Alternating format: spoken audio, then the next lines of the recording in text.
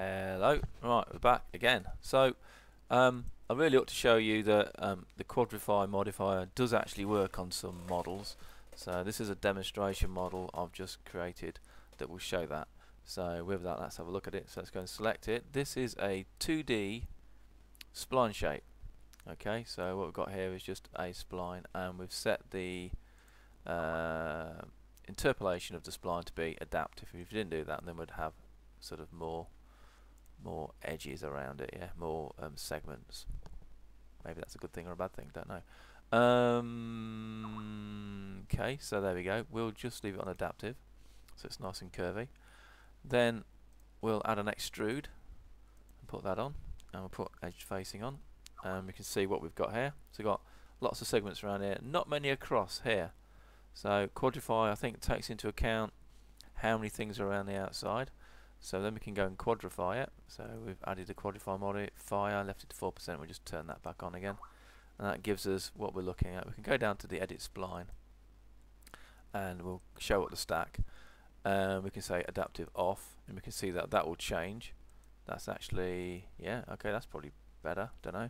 We can say optimize, don't optimize, and we say the steps could be like that. How about that? We can say it's 3 steps to get around it. Okay, and then we can look at turbo smooth and see where that gets us. Oh, it's gone all clunky.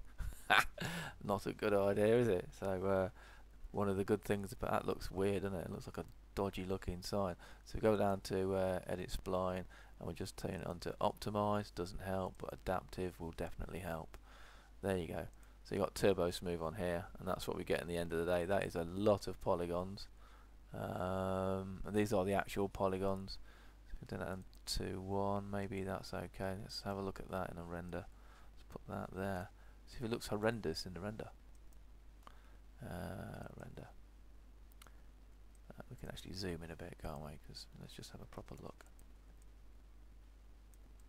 There we go. Render. Okay, so it sort of looks okay there.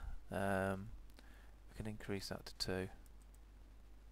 Render that again. Yeah, so okay, so quadrify does sort of work. You know, we'll give you some quads. It does give it a load of weird things around the outside though. It's not too happy.